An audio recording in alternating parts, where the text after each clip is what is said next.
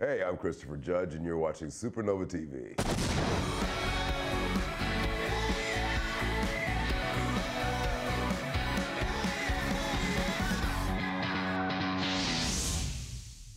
I'm here with Christopher Judge. Christopher Judge, you are now the God of War. Please tell me about that. Well, I just want to hear that again. Sorry, Christopher Judge, you are now the God of War. It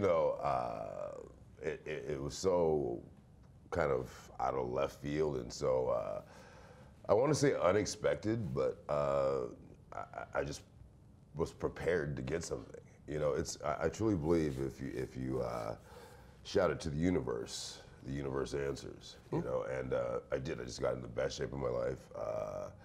It was just I was more focused than ever, and I had no idea this is what was waiting, but I knew something was waiting, and I just had to be ready to catch it. So basically, you decided you're going to start working out and everything with nothing in mind, but just going, I need to be ready for something. Right, right. Because you know, I was at the point in my career where either I'm gonna, and this is just kind of the natural progression of people's careers, do I just let myself grow old gracefully? And I just decided not yet. Yeah. You know, and then I got God of War, which is a character who's way older than me.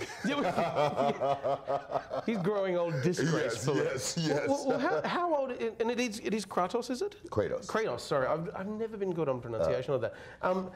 We've seen Kratos before, like in however many other games. But is this a different take on the character? And I know you probably can't talk about it a lot because no, but I can't talk about the character. It's just just a further evolution of the character. You know, and I know this is true of God of War, but it's also true of just gaming in general.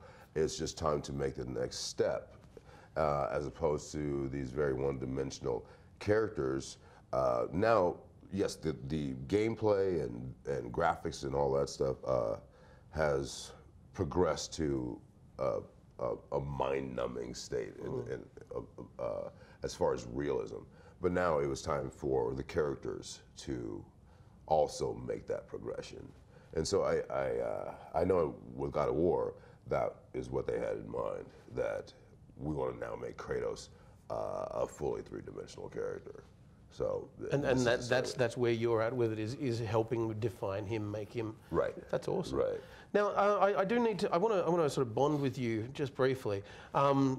As somebody with no hair, for not quite 10 years. How many years did you go without hair for Stargate? 6 years, I believe, and then I believe it was 7th season when Ben and Claude. Wait, Ben came on the 7th season or 8th season? I thought it was 8, but I could be wrong. You know, I think you're right. So I did go 7 years, kind of. I just want to tell you that. Kind of. I wouldn't have done that because it's quite sweaty. Good. Yeah. but what horrified me is that I just assumed you were naturally bald, and then when the hair came back, and you've got amazing hair at the moment. Oh, thank you. I was a little sad. Oh. Because I realised that I was actually alone. He has hair envy. I totally do have total hair envy. You know, we're going through a heat wave in LA at the moment. And so when I get back, if it's still 105, my hair may not make it the week. Well, then, which being the case, I welcome you back to the fold of the hair club for men. Look, Chris, it's been an absolute pleasure, man. Thank you so much for joining us. We love having you at Supanova. Always. So you're probably wondering what sort of things are there to do at Supanova? Well, I'm going to show you, and we're going to have a look at all the different parts of Supanova, from getting autographs, getting photographs, and even just, you know, how to survive on the day. Are you ready? Let's go and do it. So we've gotten an autograph, but what happens if we want to get a photograph? Well, that's a slightly different process, but starts the same. Get your token, and then you've got to go through all of this. So all these people here are lined up to go into the photo studio. They've got their token, they're going to hand over their token when they go in, and then then it gets really exciting. So let's go and have a look inside. This is what happens when you come into the studio. It is very, very quick, and sometimes you won't have very long to say hello, but you'll get an amazing photo with the guest that you've got your token sorted out for. And then when you leave, they'll give you a QR code. It's so simple, but it's super fast. Look how fast they're moving. So you've had your photo taken, and then they've given you a QR code. And these people, you've got a QR code, haven't you? So come on through. So you scan it, and you scan yours. And then you scan yours, and all of the others. There's a lot of QR codes happening here.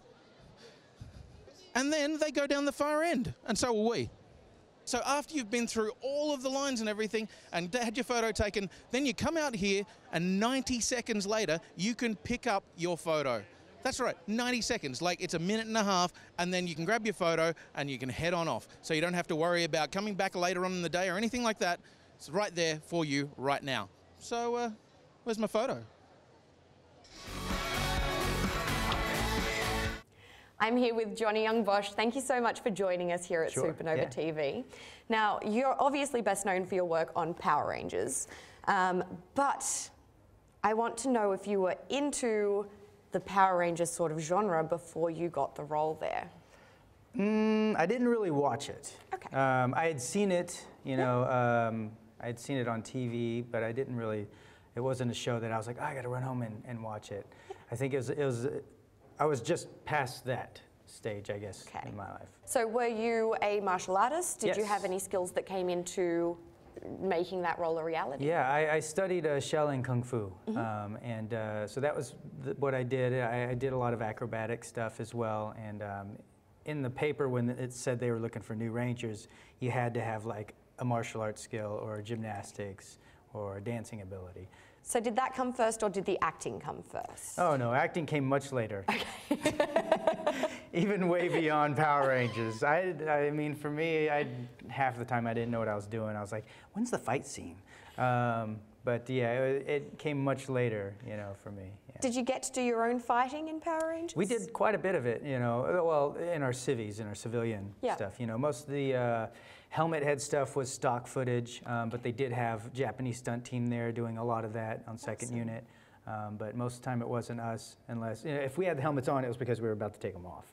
Okay, okay. So were there a couple of different helmets that were designed to fit different actors and stunt people? No, I think it was all the same, but we did have hero helmets and then, you know, stunt helmets or whatnot. Yeah. I mean, I did, when I was here in Sydney for the movie, my double broke his leg, and I got to then do, I know it's terrible, but then I got to do my stunts at that point, yeah, so.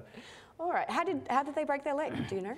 I do know. Okay, can you tell us? Yes, we were both trying to see who can do the highest, farthest side flip off of a mini tramp, and he won. But he hit a corner and came down and broke his leg. Okay, well at least he won. Yeah, he did win. a little win for him there. Now, have you had any injuries on set?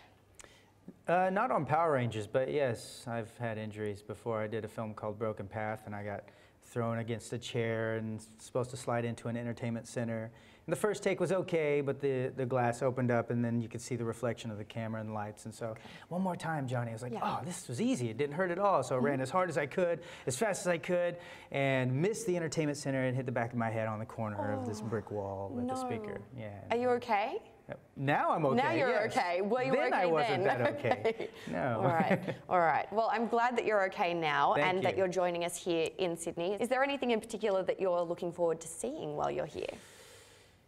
What are those cute little... The koalas? No, not the koalas. I think they're in Perth.